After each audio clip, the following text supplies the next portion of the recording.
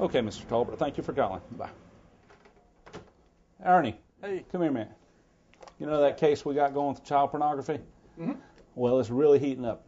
Let's go ahead and get the lieutenant in here, and we'll run over all the things that we have and see what he has to say. All right, just pass him on. Did you? Lieutenant. Okay. Yeah, man. I think he's still out there. Hey, Lieutenant, how are you? Fine. What's going on, man? You know that case Ernie and I have on the child pornography? Right. We've been working on this heating up pretty good, and what we've got, we've already had and done the search warrant for the IP address and email addresses. We verified that he has been downloading child pornography Right. and also redistributing them back over the internet to different email addresses. You know, he's been doing this for about 6 months, and we verified who lives in the house. There's only 3 people. There's a mom and a dad that live there, and also one son that lives in the house. Have you verified who has access to the computer? Yes, we did. We went over there the other day and did surveillance on the house between 11 o'clock and 3 o'clock. We verified that the parents were gone. They were at work between that time period. I just got off the phone with the SBI to verify if any child pornography had been downloaded in between those time periods, and they have been.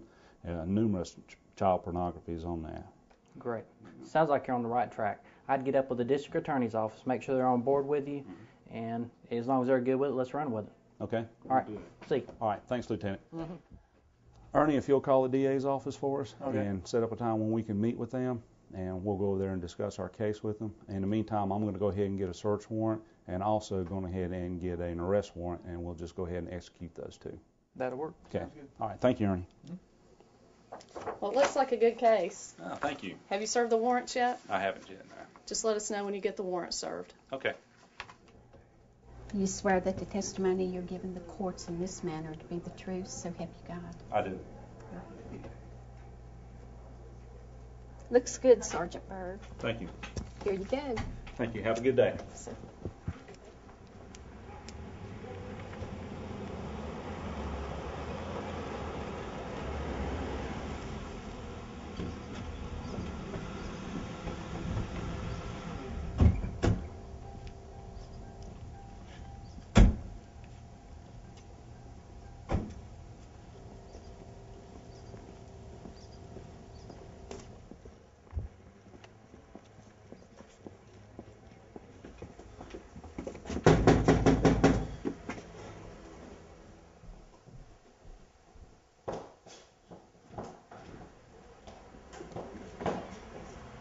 Yes, are you Miss Jones? Yes. I'm Sergeant Bird. This is Sergeant Lyons with the Sheriff's Office. Is Tommy at home? Yes. What's this about? Okay. We have a arrest warrant for Tommy and also a search warrant for your house. Wow. May we come in and talk to you about this? What is this about? I'll explain to you when we get inside.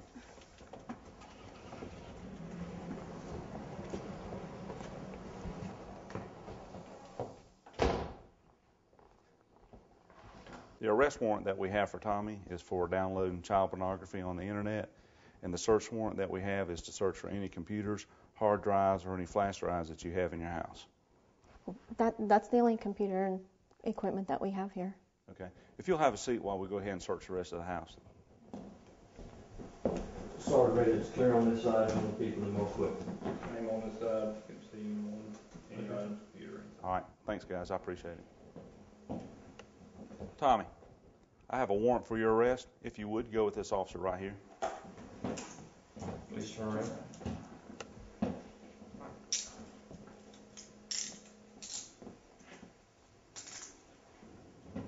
Okay, officer, be sure to read him his rights for me, please.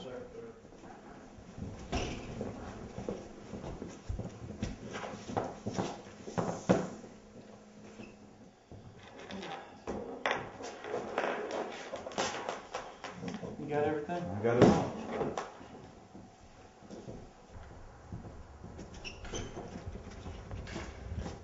Officers, wait a minute. You don't understand that my son has autism. Okay, thank you. Autism. What's that? I don't know, but we're sure going to have to find out. Okay. No soap. Give her the $1. Thank you. Pour. You want to have a spa? What does he like? He wants to go in the spa now. You like watching this? That's Beach Bud. Stomach. Sunco sent me awards.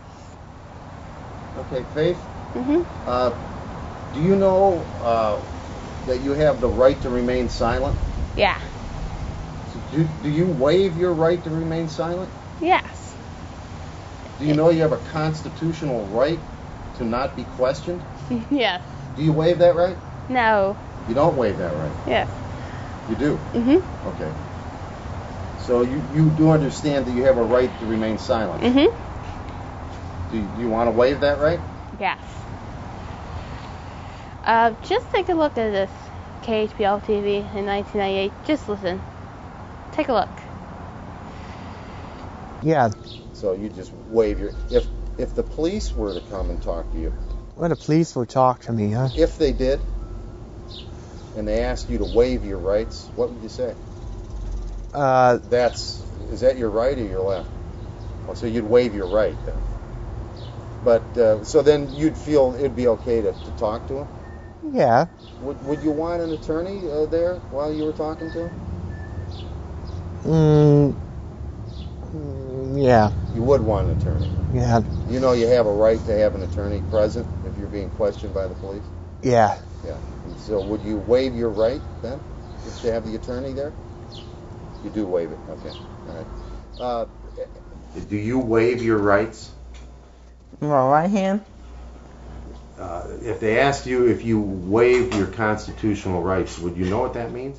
Yes, I don't know what that means. So would you say, do you waive your rights? What would you say? I don't know what I say. Okay. So you're not sure what to say? No, I say yes, and I say no. What is autism? Autism spectrum disorders are increasing at an alarming rate in North Carolina, across the country, and around the world.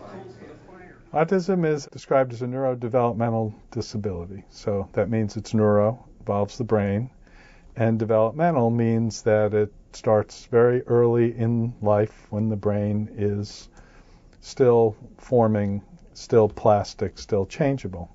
And it involves differences and usually difficulties in three areas: social interaction, communication, and then the presence of narrow, repetitive behaviors, difficulty with change. Dr. Gary Mesibov is the director of Division Teach at the University of North Carolina at Chapel Hill. Teach is known globally for its pioneering approaches to service, treatment, training, research, and the education of individuals with autism. The distribution usually is found more frequently in males than females, usually a 4-to-1 ratio. But there's a really wide range in terms of intellectual ability. We have people with autism with IQs below 25. We have people with IQs above 150. Yeah. Okay. Will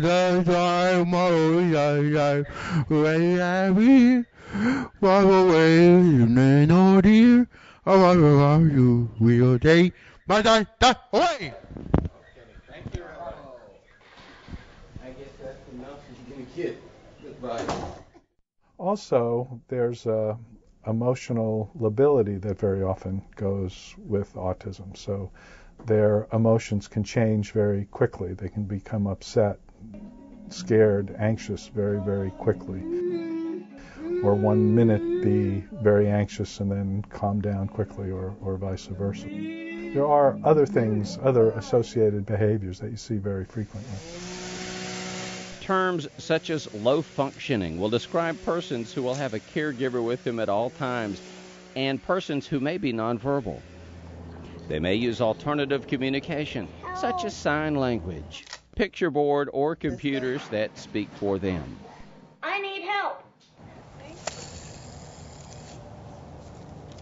High-functioning autism, or Asperger's syndrome, are terms that describe persons who will be verbal and who will live semi or fully independent lives. Just because a person has autism doesn't mean that they're bad. It's just that they're not very, they don't communicate as well as a normal person.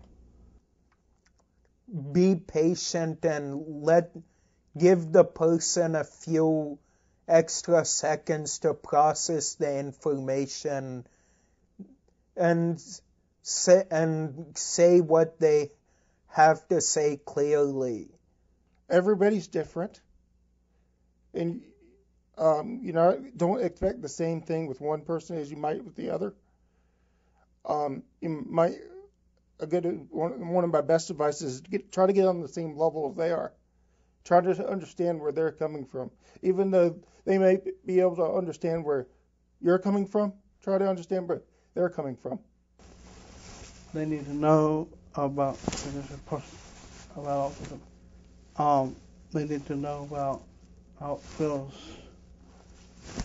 to have autism. Need to learn it. DJ, Praveen, Warren, and Matthew are young people with autism.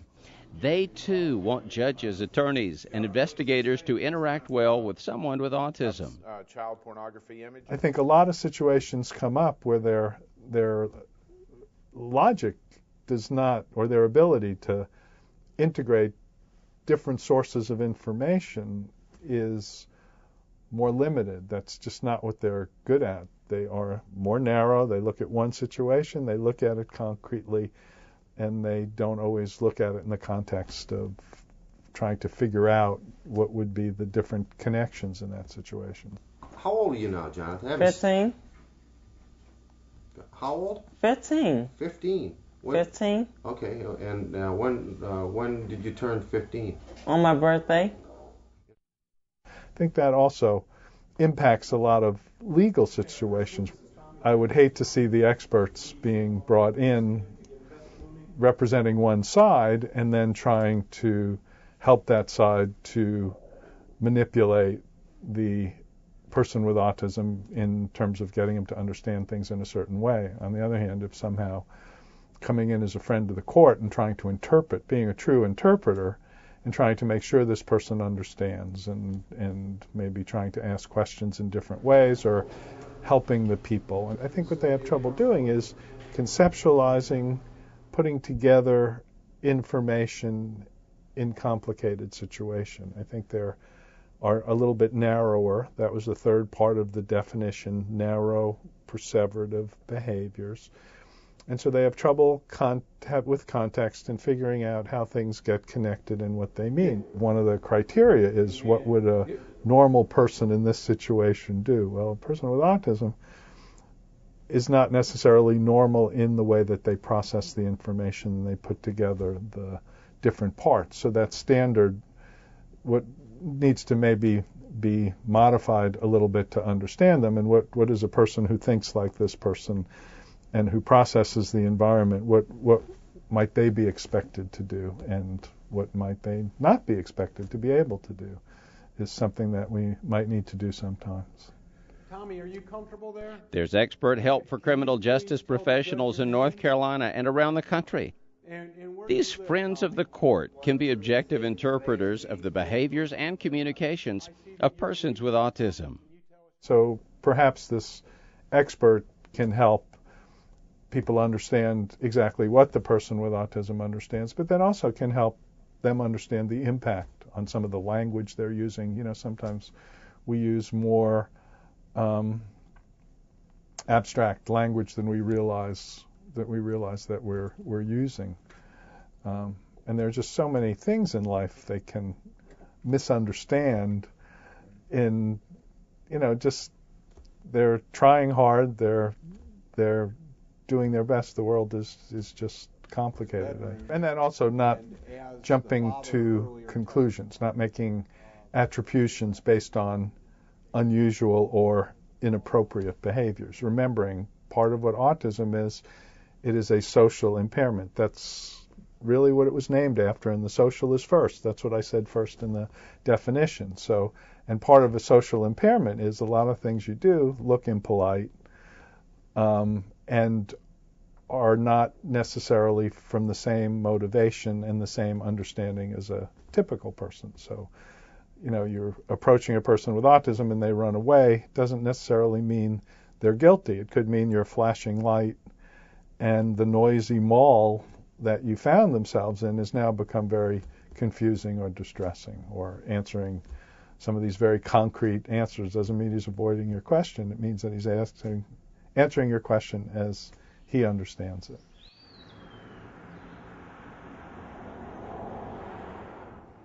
Okay, Your Honor, one thing you might need to know about Tommy, he has autism. Autism. Well, Mr. Jones, you've been charged with possession of obscenity with intent to distribute. That's a serious charge. That's a Class I felony.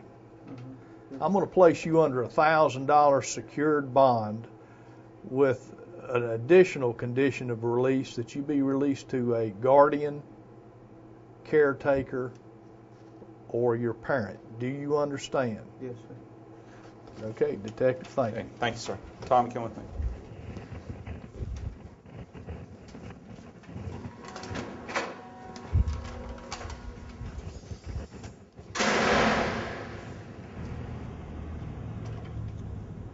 If Your Honor, please, the next case is outside line number 45. It's a case of the state of North Carolina versus Mr. Tommy Jones.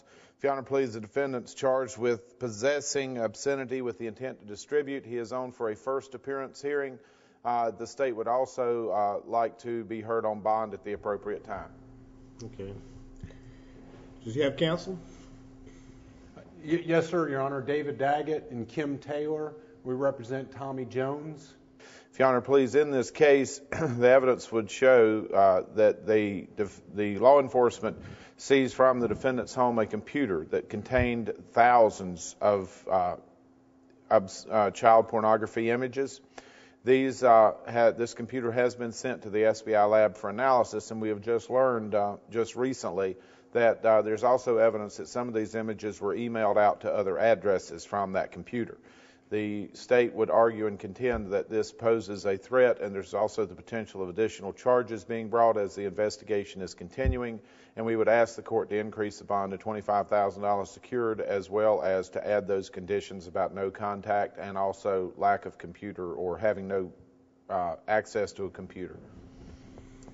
Mr. Daggett, in light of what the district attorney says, you've got a problem. Well, Your Honor, perhaps it would help, although it's unusual under these circumstances to have testimony. We believe there's some special circumstances in this case that Your Honor might need to hear a little bit of testimony in order to properly set bond. Tommy has a condition called autism, which makes him a little bit different than most defendants that come before your bench. And we believe that once you are familiar with Tommy, his autism, and his present circumstances, that you'll find that the release conditions as set are reasonable under these circumstances. I'll rule on the objections as they're made, Mr. Daggett. Yes, sir. Now, all right, call your first witness then. Okay, our first witness is Tommy Jones. Tommy, we need you to come up to the witness stand to give testimony.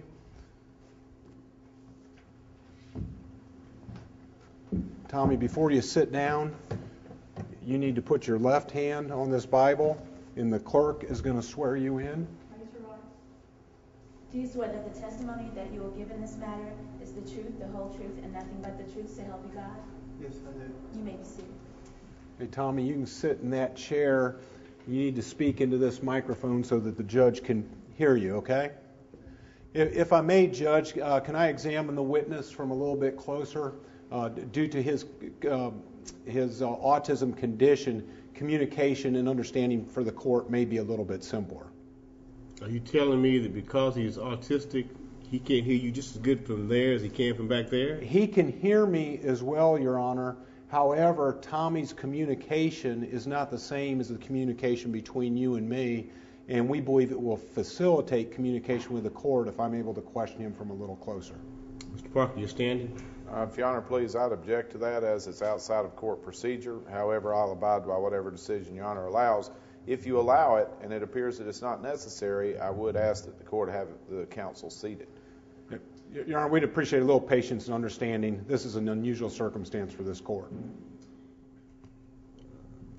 Well, I'm known for my patience and Mr. Understanding, Mr. Daggett, so in my discretion, I'll allow it this time. Thank you, Judge. Tommy, can you tell the judge your full name, please? Your Honor, my name is Tommy Jones. Now, Tommy, make sure you speak into the microphone. Now, can you tell me your name again, please? Your Honor, my name is Tommy Jones. And Tommy, can you tell us where you live? Well, you're the judicial system. Why don't you look it up for yourself? Whoa. Young man. Yes, sir.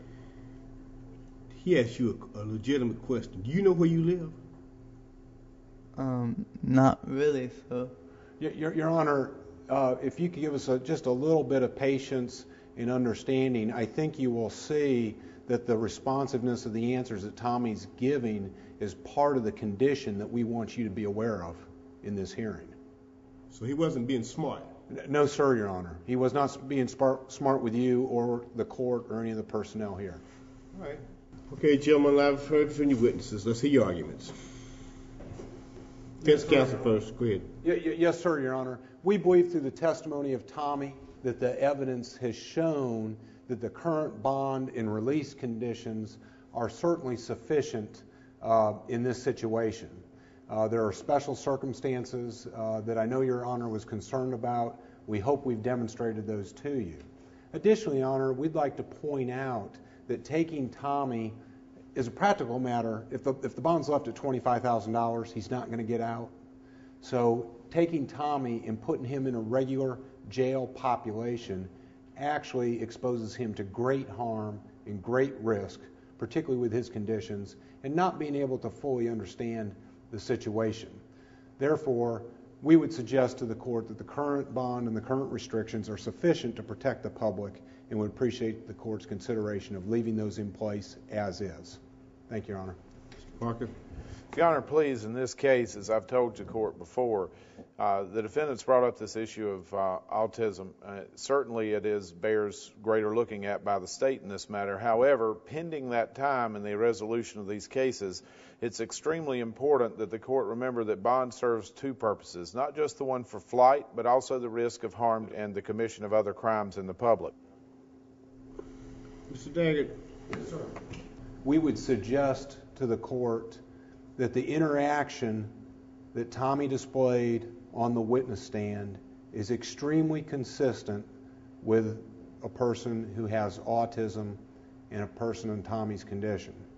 Tommy showed no signs of other disrespect or other untoward behavior toward this court. With all due respect, Your Honor, there is not a risk of harm to the public with Tommy out on bond, and we would request that the conditions remain in place and that the dangers of him not being out on bond and being incarcerated in a jail population are much more significant and much more real. If Your Honor, please, as to the other conditions, if he makes that $15,000 bond, I would still ask that he not have access to computers or internet, and that he not be with children under the age of 18 without supervision. So ordered. If Your Honor, please, the next matter is outside line 50. It's a case against James Smith. I think if you spend a little time around people with autism and around somebody who understands autism, I think you can get a basic handle on some of these patterns. Hopefully, the main purpose of my being here is to show people in this video, especially in terms of law enforcement, local, state, and federal, that there are different types of verbal cues or verbal, nonverbal information that people with autism tend to do or say that you might want to consider in terms of how you treat them in the justice system in all phases. You have to be respectful of their personal space and give them enough time to answer, and don't rush them, or if they say something inappropriate, don't get offended by it. Being patient would be one of the best assets in the world to someone when working with someone with autism. One of the reasons why is they have to process the information that's coming to you. Coming to them. So, here's the video. Let's do it. Let's do it for autism. All right. The information in this video does not imply and does not suggest that persons with autism may criminally offend at a higher rate than the general population. Good job. Come on, do it again. Let's go for a walk. Push. You can do it. You can do it. The communications, behaviors, intent, and abilities of people with autism will vary greatly, and they will present challenges for criminal justice professionals. For the best understanding of this video, viewers are strongly urged to read the appendix before or after your viewing. The producers are grateful to North Carolina's judges, prosecutors, defense attorneys, law enforcers, and especially the persons with autism and their families for their assistance in the production of this video. I can't get it.